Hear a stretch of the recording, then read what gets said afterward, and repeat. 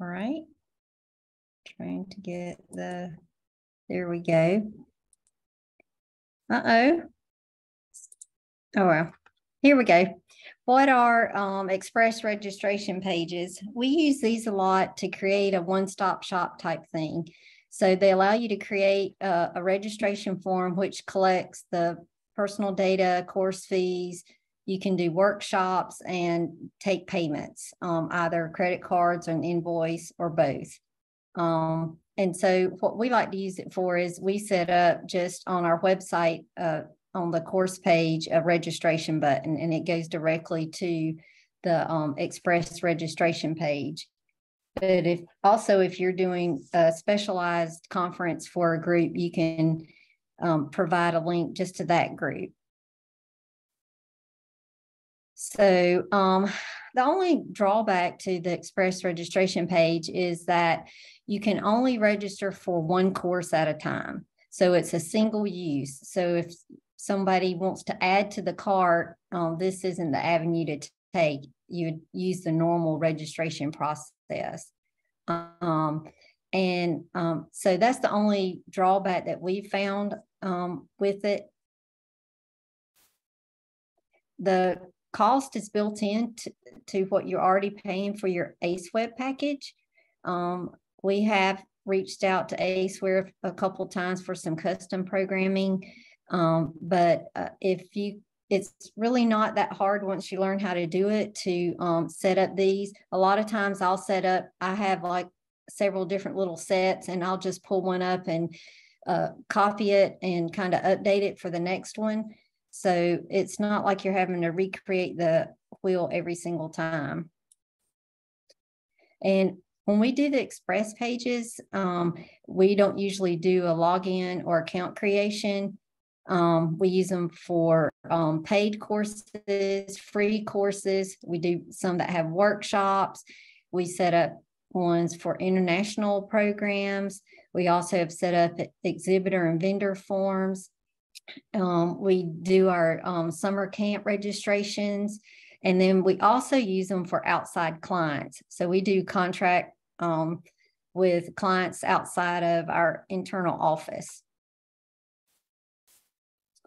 So you might ask, how do you get an express registration form? You just simply download it from the ACEware customer resource page, or ask your technician for a copy. There are two types: the HTML or HTM page, which is the one we use most of the time, and then also the script-based templates. And I'll talk about each type of page for you.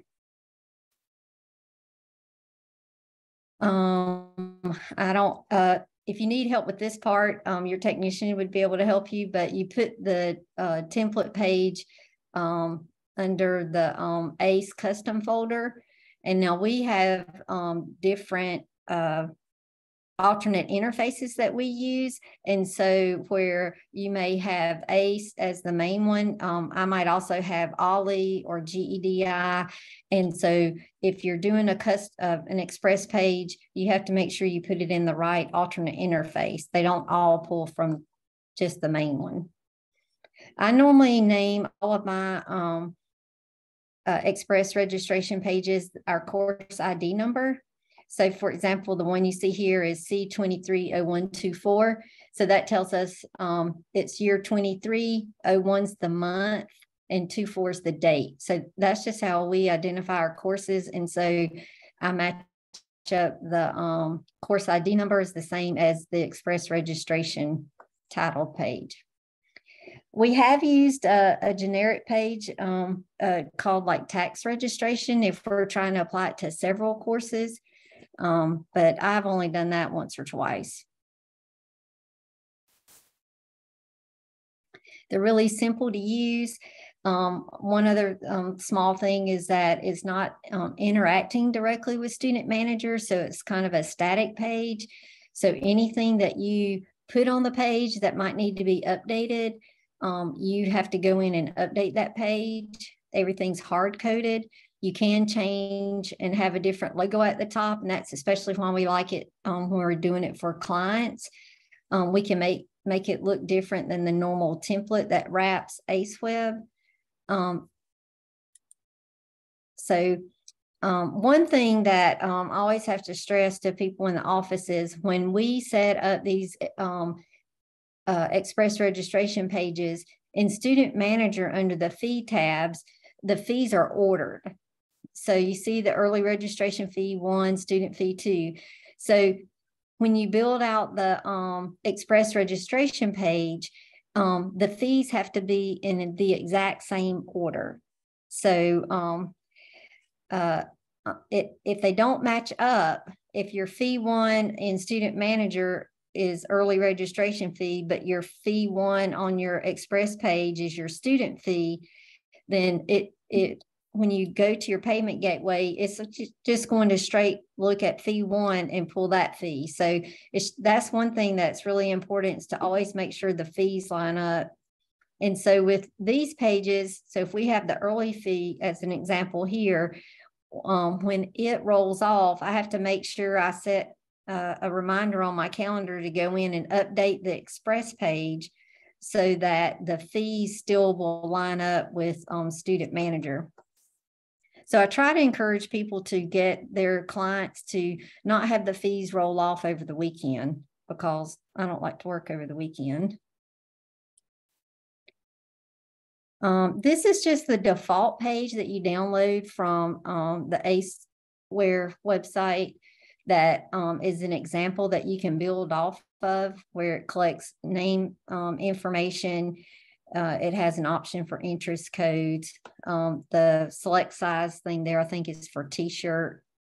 You can ask questions about vegetarian meal. So here's an example of a very basic form that we use, where we're simply capturing name, firm, address information. If you'll notice that we have just about everything asterisked on there, because we want it to be required. And so to force them to answer the questions. The only thing that's different on this one is we ask a question at the end: are you a graduate of Auburn University? And so this is about as simple as it gets, I guess. This is an example of a client registration form. The logo at the top's changed. This one, they asked for us to include cancellation information, and then also a coupon code. And if you have multiple fees, then on the drop down, it'll show the different fees. This one is a webinar we do once a month that we started during the COVID. We're still doing them. It's a free webinar we do each month. And so instead of click here or click to make payment, I use click here to finalize registration. We tell them there's no fee, that they're securing a seat in the class. So I try to be clear and direct with everything.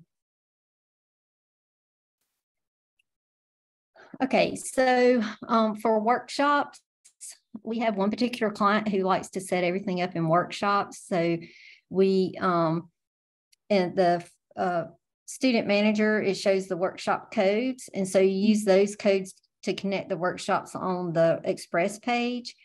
And they just use the drop down, select the workshop they want, and make the payment. And you can still utilize the functionality in workshops of requiring a certain number of workshops and then a max if you want, but we don't usually use that feature very much. But if you do use it and they don't meet that parameter, they'll be prompted at registration before making payment to select more than one workshop if needed.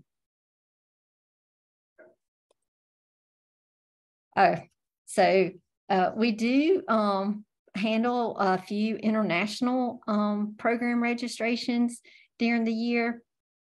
And one thing I learned really quick about the international registrations is someone who lives abroad, they don't have a zip code. So I created this format here to be more in line of having 2 address lines and then a postal code and a country, and then the phone information is a country code. And so the other aspect I learned about doing these express registration pages is normally on our, we use Bluefin as our credit card provider, Bluefin PayConnects. And so normally we ask for the zip code, like when they're in that environment, but we have to actually take off the zip code question in PayConnects so that it will process the credit card. I don't know if anyone else has ever ran into that, but we suspend asking for zip code when we're taking international payments. This is an example of on that same international registration where they wanted to add a companion fee as an optional fee. And so that's what you see here. And then we asked for the name of the companion. They had several items they wanted to highlight under registration fee options to make it clear to the person about when the fees changed and what the fees included. And then they also, on this one, had an optional workshop that a person could attend. We have a Global Community Day Festival that we started last year, and we have what we call the vendor registration. So we would collect the company information, the booth representative. We had forms that the vendors had to supply and questions to answer to be an AU vendor. And then also they had optional items for ads in the magazine that they could select. So this one really had a lot of different items on it. All right. We don't do this very often, but sometimes we'll have someone who wants to offer an invoicing option as well as credit card payment. So this is how I have set it up before, where you give the option for both. And so you have either credit card payment or pay at the door for the invoicing is the terminology we used on this one. And you just have to go through the normal invoicing routine in Student Manager if they select the invoice. I mentioned before we use some alternate interfaces. We do have a contract with the Alabama Department of Labor. They have their own look and feel that they like. Something that's interesting about theirs is the way it's set up is because all of the text information is actually just pulling directly from Student Manager. This is one of the WCS pages, and it's the catalog description. So all that text information before where the personal information fields are is actually pulling directly out of Student Manager. And then they just have a simple registration information that they select. And like the one I just showed you is one of the script pages. So the nice thing about those is it allows, if you want a login capability, on the one I showed you, it did not. I'm about to show you one we use for summer camps. And it will pull in, if you change a fee in Student Manager, it will automatically update your fee on the WCS page. So on the WCS pages, on the ACEware tab under the information page, you need to put in the name of the Express page with the WCS at the end. So this past summer, we decided to step away from the HTM, the Express pages, and go with using the WCS pages for our summer camps, because we wanted to give the parents the opportunity to be able to log in to an account that they know they have and make payments if they're on a payment plan for a summer camp. So we had it so that immediately when they went to register, they were prompted to either log in or create an account. And this is pretty long on the screen, so it took up to, so for the summer camp, if you already had an account and you logged in, it would automatically pull in some information directly from Student Manager. So the information you see filled in is information that when I logged in, it automatically saw me and pulled it in. And then all the other information, date of birth, grade and fall, gender, t-shirt size, all of this was customized.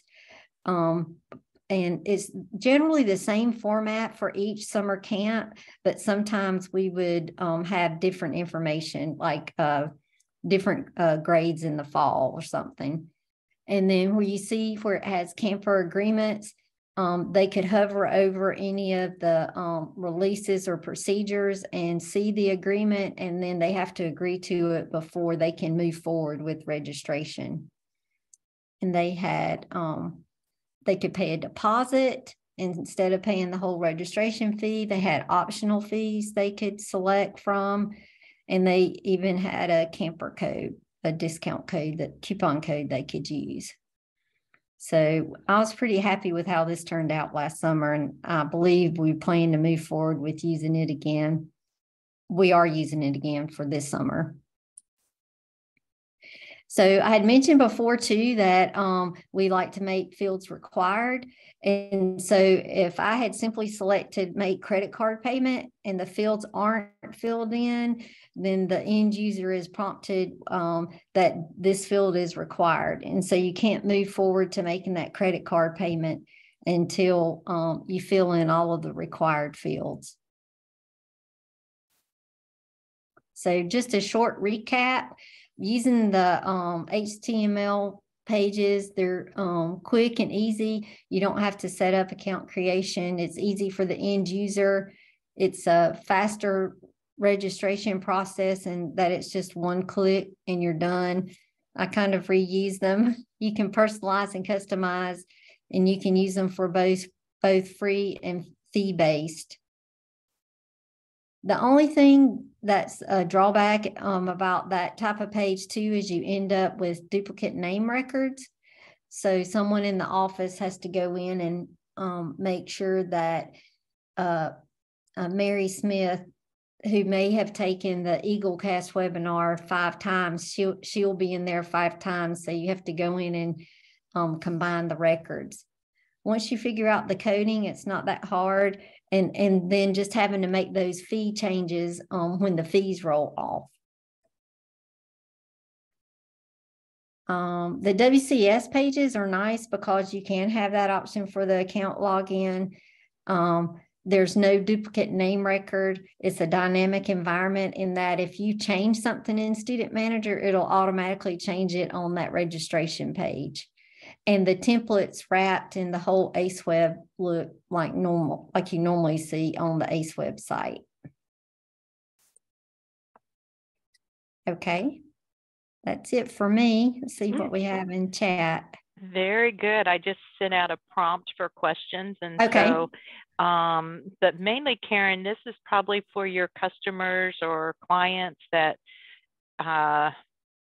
number one, may not want their users to log in, like a guest registration, because they're just coming in, the institution wants or something, and they don't want to have to create an account. Or 2, you want a direct registration for a single course, come in, get their data, get their information, get their payment, and out without using a shopping cart. So benefits of express registration there. Others that I missed, Karen, that drives you to make the decision on whether to put on a regular ACEweb registration versus express? Oh, that is most definitely the strongest reason, even with the having the duplicate registration records, is they want it simple and easy, you know, just bam, they're done, one stop. So very good recap. That and rebranding. be able Yes. to showcase another customer, run a course for another customer or conference and have their branding on just that page. Right. Very good point. We don't need a whole Yes. alternate interface for one customer No. or one program, but the program, they don't want to use Auburn's branding perhaps, and they want their own on there. Good point. Mm-hmm. Right. Okay. Very good. Other questions from the group? There's somebody, so you can have a regular ACEware registration page as well as ExpressRage. You use them concurrently, correct? Yes. Yes. And then your URL, Maxie, that you use would drive straight to that page. When you're registered now, it would go straight to that Express registration page. Right. And that's what we do. We put the direct link to the registration page off of our conference or summer camp page. And it goes directly there. So you don't see like the whole course group listing or anything. It just takes you directly to that one page. Mm-hmm. Now, Matthew, we have a few quick pick users on today. What about quick pick? You can use that concurrently with regular ACEware, yes? Right. Now, so quick pick, the difference would be it's multiple courses. You're registering in multiple things on one page, not just one course at a time. But I do kind of want to backtrack. Is Maxie asking if you can have the regular registration flow for the same course as an express registration? No, I didn't interpret that way, but Maxie, you can clear up for that. If you're wanting, you wouldn't want Express Reg, and yeah, she's exploring options. Okay. Yep. Very good question. Okay. Right. That's good. That's a good point, Matthew. Right. No, you can't register within regular ACEware and express registration. It's either or. But you can have some courses on regular ACEware and then some on Express. And same thing with quick pick. Yeah. Right. Yeah. Quick pick can not really take the place of regular registration, but it's just kind of, it's meant for, those people that are coming in and just, I want to register in these 5 different things and be done with it right quick and not have to go back, add course to cart, blah, blah, blah, go find the next course and add to cart and, be in that loop. Yeah, quick pick works really well for those of you that have courses that are in high demand, but they have limited registration capability. I think of Black Friday, where they're standing at the door waiting for the doors to open, but they're waiting with their mouse just ready to click on the things they want, pay, and get out. That's where quick pick comes in really, really handy for multiple course options. Express Reg is more of a single course, client-based, one and done, or we want guest registration option or our own branding. Good questions. Okay, it's kind of quiet there. They may think of things while Matthew will switch over to his slide deck to talk about supplemental data capture. If you think of other questions along the way, go ahead and drop those in there. We can get both presenters to respond here. So let's see. Everybody's seeing Matthew's screen? You give me a thumbs up or a hands up or something. I think I'm seeing him well. All right, Matthew, enlighten us on supplemental data capture. Yeah, so this is kind of totally different gear here. So this is with the regular registration flow. You're wanting to collect additional information, whether it's name information or registration information, or UDF information. You can get that with a supplemental data capture page. So examples, t-shirt size, which Karen was showing on the Express Reg, and really with Express Reg, you're kind of, you can ask supplemental data on it because you put whatever on an Express Reg page. But yeah, this adds to the regular sign up page, if you will. The sign up page, you're asking your core data information, but now you're in specific courses and you want to get different things. And a supplemental data capture page, one thing about it is you can use it on multiple courses. So if you have an I agree to the terms and conditions, capture box, you want to get that captured, and you want to put that across all of your courses, you're creating one page, and it can be reused then on every single page or every single course that requires you to do that. But other things you can ask for, meal preference. So if you've got a conference and you're wanting to make sure, the people are getting gluten-free or vegan options, you can do that. Birth date, age group, that type of stuff. Birth date, I mean, you can ask that on the personal data capture. So if this would be, if you don't ask on the regular sign up page, you can add this to the supplemental data capture. Creating it, so the same custom folder that you would put express registrations, express registration forms, it's the same custom folder that you would put your data capture page in, and there should be an example in your current setup called datacapture.htm, and it has like 10 different things on it, like the t-shirt example, and some of the UDFs and things like that. So you're not starting from scratch.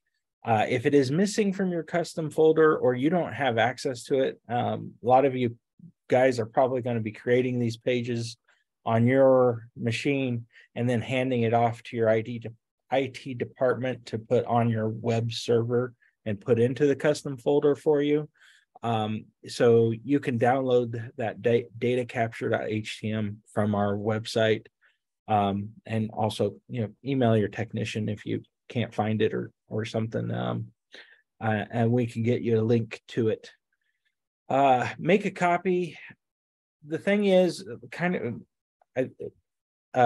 Karen mentioned it, she reuses her express pages quite a bit, but the kind of the programming law is to rip off and replicate. So don't start from scratch. Grab an existing example, bastardize it to do what you want it to do.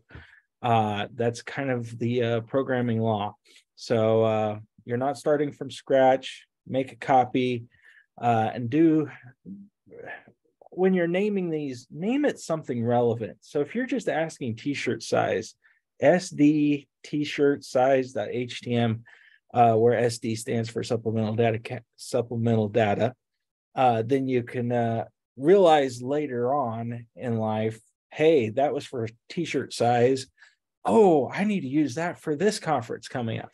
Whatever you need to help you remember, because hey, if you just call it, well,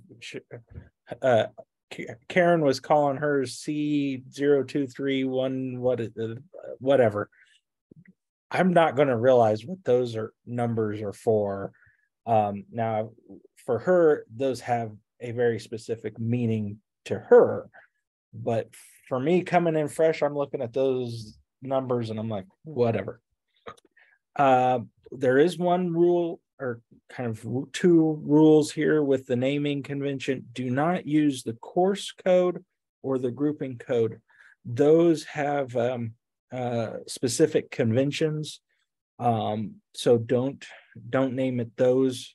Otherwise, you're going to mess up some other things in ACEware. And yeah, I think I've harped on the custom folder is where things need to end up.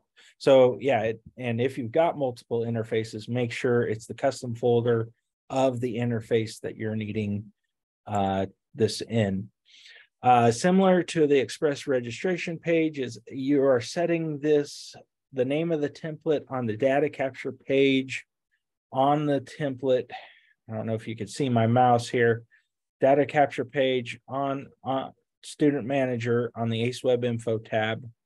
So in this example, unlimited.html, is what I'm using here. Yeah, so put that there. So this is where you would put, if you want to use this on multiple courses, however many courses you want to use it for, put it on all of those courses. If you would like, get with your technician. If you do have something, like a terms and conditions thing that you need to have applied to all of your courses, get with your technician. We could get you, get with you and get a script put together to put that page on all of your courses, rather than you going through and putting them in each and every course that is needing it. Save you a little bit of time there. All right, so we kind of have two different modes with supplemental data capture pages. And one is into the enrollment cart itself. So right below the fees, it'll show the additional registration information and have whatever your data capture page is asking for. So in this example, there's a t-shirt size and meal preference. And so this option is called ECDC. I know it's, enrollment cart data capture. But in your INIs, it's called the ECDC in there. So if you turn that, now I got to remember which is which. ECDC to on, that's the first choice. ECDC to off is the second, in which it actually, so you are on the enrollment cart, you choose your fees, proceed to checkout, actually takes them to a separate page with just the supplemental data capture information on there. So it pulls it out. It kind of would help, like if you have a ton of questions you're asking, I could see that being helpful, having that extra page in there so it doesn't clutter up your enrollment cart. But I really do think, 95% of the time, put it on the enrollment cart, and it just to save that extra click, because you really, any chance you get for people to hit a back button, it's like, try to avoid it. One less page for them to go through, and it's just all right there. Especially if you're only asking one or two different things, just put it on the enrollment cart and keep it there. So my recommendation, ECDC to on, is going to suffice for 95% of you guys. As far as actually adding and editing fields, there's some rules, and kind of just, listen to me now, but later go to the help guide, because I think even when I do a supplemental data capture page, I go to the help guide and I consult off of it. Either that, or get my slides, download them after the webinar, and keep them handy, and you can go back through these rules again. But so here's the kind of the convention when you're looking at putting a field on a supplemental data capture page. You're putting the first three letters is the type of field. So if you're doing a text box, a list, so a drop-down list, or a checkbox or radio button, you're doing TXT, LST, or CHK as the first three letters of the name. Then it's the data type. Character, numeric, date, logical, memo, just the first letter of each of those data types. The fifth, so this would be the fifth, is whether you want to have the field required or not. 0 is not required, 1 is required. So in this example I have up here, it's not required. And I don't know, it seems like if you're going through the trouble of trying to ask these questions, I think most of the time you're going to require it. So put in number 1 on it. I'm going to talk about more information about what happens with required fields, because there's some special things you got to set up with the data capture page. if you've got an older page, especially. But then the remaining characters of your field is the field name. So out of Student Manager, that field name, you can use off the register screen, RG code, RG status, RG confirm, RG print cert, those fields. Those are fine to use on a supplemental data capture.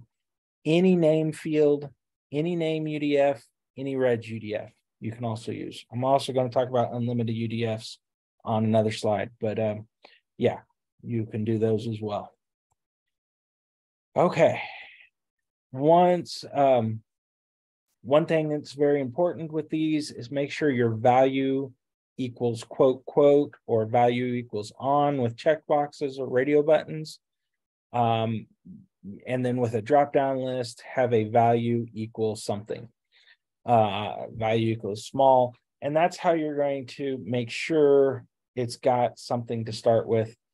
However, if you are wanting, like out of a name field or a name UDF, something out of their name record to pull into the supplemental data capture kind of as a confirm, maybe you are asking your date of birth on your sign up page, but you want on the supplemental data capture page on these specific courses that it be required that they fill it out. Maybe it's not required on the sign up page.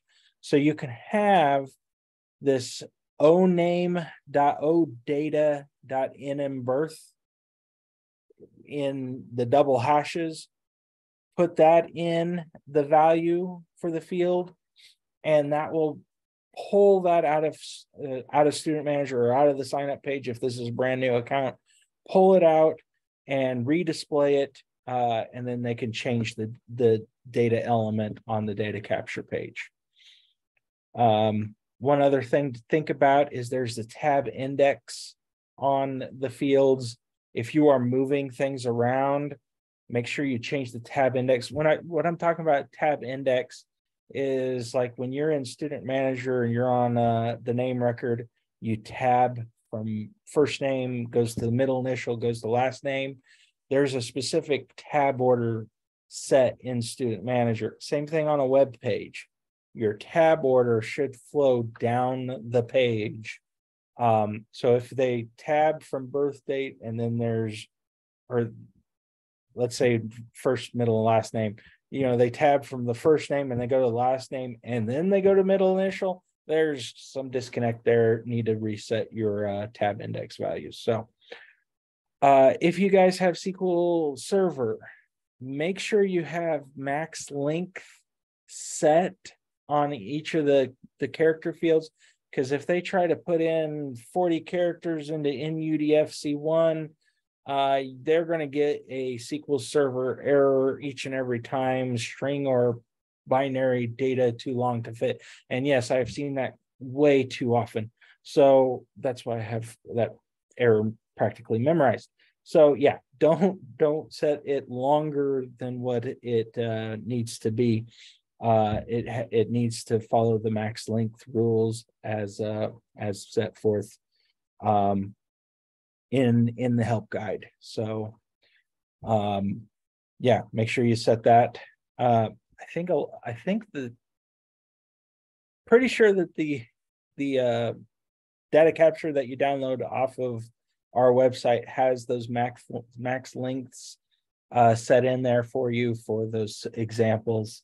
But yeah, just double check on the other ones. You don't need max length on checkboxes, radio buttons, date fields, because those are fixed width. The text area. So those are your memo as well.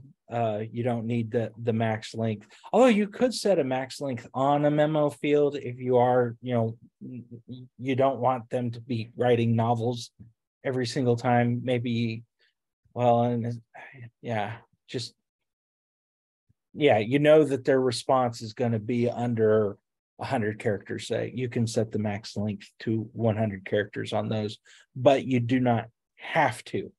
On the open text fields, on other fields, you have to set the max length. So, okay, requiring fields. I kind of mentioned this before and went off of it, but you can, but you can't require checkbox and radio buttons.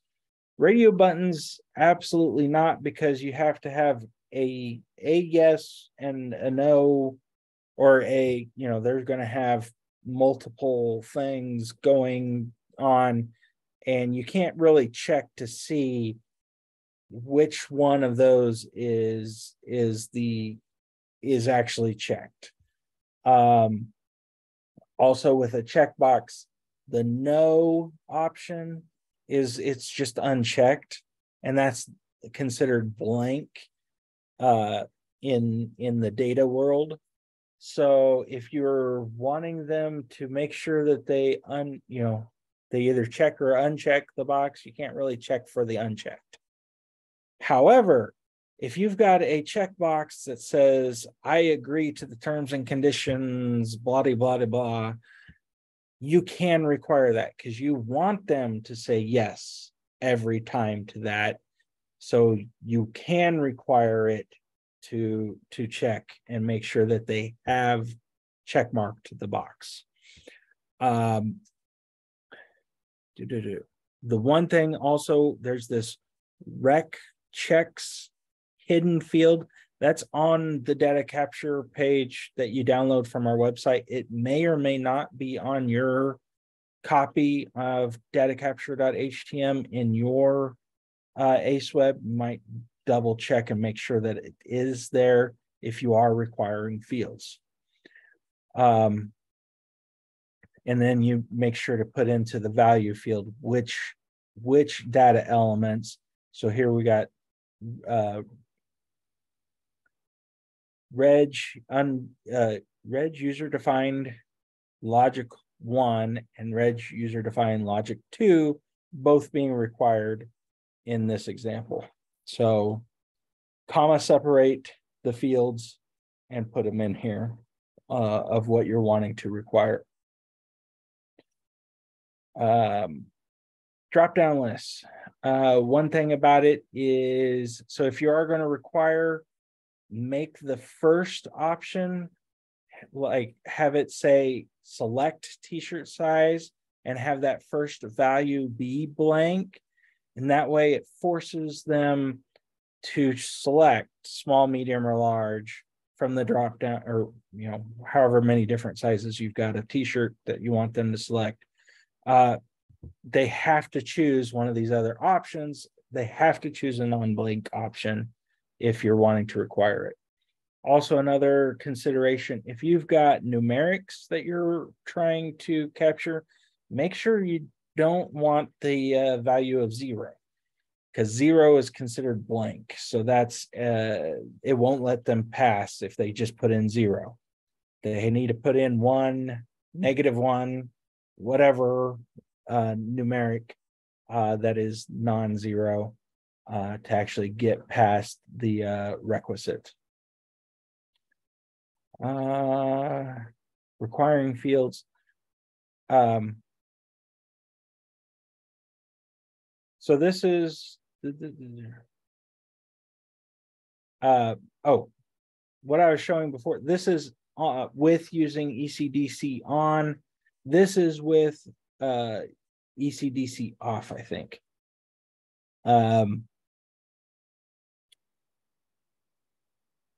No, what is it? Validation required class. So this is, class equals required needs to be put in to the input tag when you're using the ECDC option. That's what I'm trying to say here. Okay, so add that to the tag, and also you do need a updated copy of xenrollcard.htm. If your technician has been keeping you up to date and keeping your templates up to date, then you've probably already have it.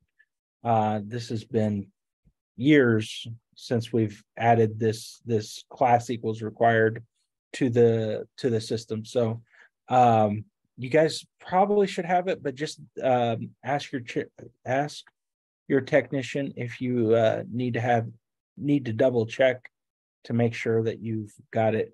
And that would be in the case that you have updated your enrollment card and then in subsequent updates have asked to not get it updated because that would ruin your customizations.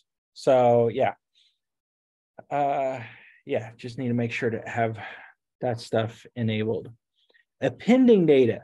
So this would be like if you've got name comments and you're trying to get, well, you can add to name comments without overwriting what's already there. Really, one of the things we've talked to, or this example is it's asking two questions and getting the answer for the two different questions and putting them both in name comments. So what it does is really puts the answer to the first one, puts a couple line breaks after it, and puts in the new answer. So this would be, so maybe they've done answer one, answer two, and then next year they come back and do the same summer camp, and now they need to answer one and answer two again. Well, now there'll be really answer three, answer four coming down further in the comments area. So you can just keep appending as many times as you need to. And really the one difference, instead of just the name NMCOM after the first portion, the first 5 characters, there's this extra word of append in there. Unlimited UDFs. Yes, it's possible to put unlimited UDFs on a data capture form. It does only work with the ECDC equals on. Another reason why I highly recommend always using that setting. If you need to require a field, there's some JavaScript that needs to be added.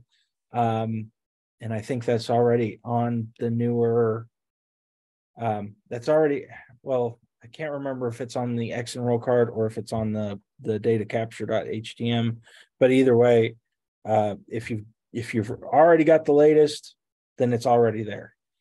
So this has, when you're building the field names for a unlimited UDF, you do the prefix like before, followed by the NUDFU or RUDFU, depending on if you want name unlimited or registration unlimited, and then followed by another underscore, or followed by an underscore, and then the field name. So text RUDFU underscore dance underscore partner. So dance underscore partner is what you've called the field in Student Manager. Or if you're getting dance partner put on the registration, or wait, this is the registration.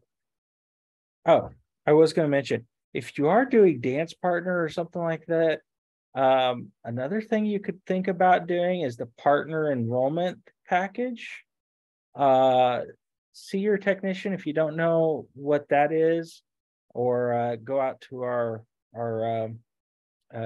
ACEware demo and play around with it, because that's really powerful to get partners registered and enrolled in your in courses that require partnership. So like dance courses. But anyway, I digress. Name records is kind of the same thing, except you can also pull the data out. So if you've got a fun underscore code, whatever fun underscore code is, you can pull that out with this oname.ouu data dot, and then the name of the field. So if they've done a data capture page in the past and they filled in the fun code, it would pull it back out and show them on the supplemental data capture page, and they could change it if they need to change it, or be like, oh, I've already submitted that in the past. You guys already have it. Yes, confirm it's still the same. If you have it being a drop down, you can have the HTML generated to do the drop down for you. And that's this session.get session var, and then you do the name UDF drop or reg UDF drop followed by an underscore, and then the name of the field. So in this example, movie genres, sci-fi, fantasy, whatever, that would show then a drop-down list for you to pull, or for the student to then pull and select from those. And then, so those would be defined in the code main area in Student Manager. So when you're defining, where did I go? Hit a button. So when you're defining your unlimited UDFs, there's that drop down code, and you double click and you go in and put the different movie genres or whatever you're doing the different choices for. You can do that there. So one example I've seen with unlimited UDFs that I think more and more state institutions are going this direction is with ethnicity, being able to choose multiple ethnicities. So they set up different unlimited UDF checkboxes. And then you can go in and select, I'm part Native American, part Latino, whatever, whatever they need to check as their multiple ethnicities, they can do that. So yeah, and that's based on state reporting requirements. And already have seen that, and I think more and more states are going to go that way. So questions?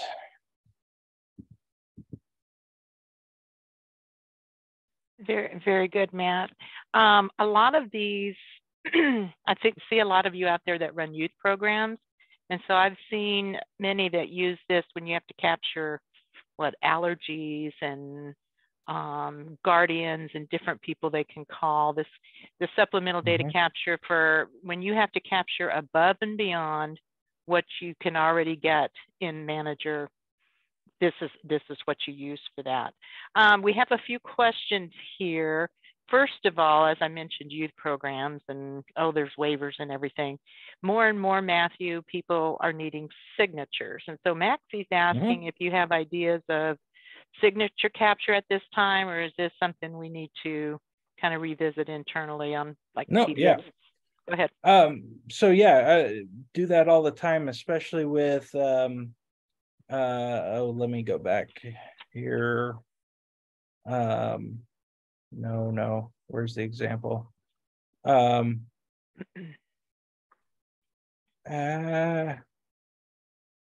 it's like that, I agree to the terms and conditions, and then right below it have a signature box.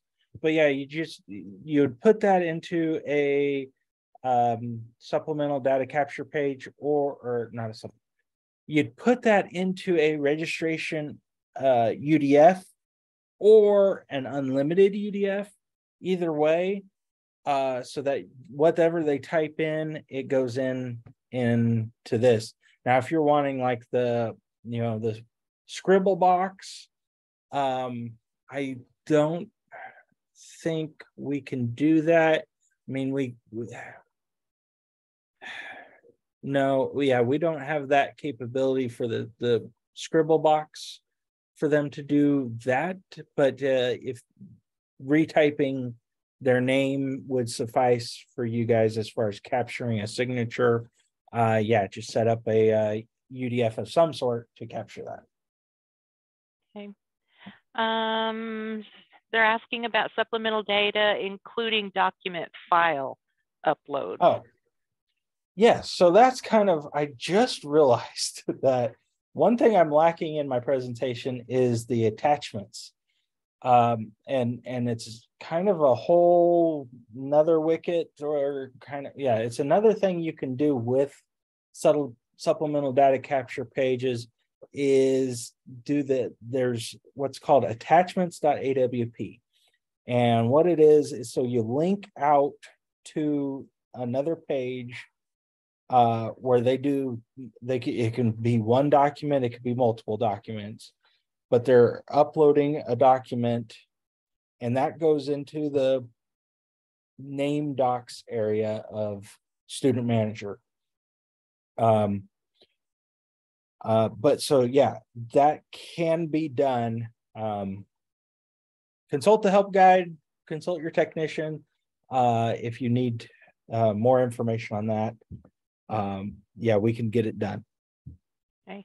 And I should also mention to everybody that in students' accounts, in their ACEware account, there is a place for document upload within their profile as well. So that's something you might want to look at, and Jason, I'll direct you to that if that's of interest as well. But if you look in our sandbox, the ACEware sandbox, and you have a profile set up, you can see there's a big button for document uploads there too. You can also require document uploads at the time of registration, so they can't finish their registration without uploading a certain document.